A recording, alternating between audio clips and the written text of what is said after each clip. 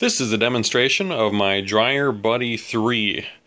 This is a simple NEMA 1050 splitter with a onboard double pole double throw relay.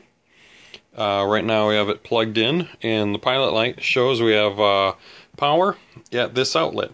Typically you would mount this in your garage where your dryer is if you live in that kind of climate, and plug your dryer right into here. Power defaults to this outlet. Now this one was custom built for a gentleman who wants to hardwire his EVSC.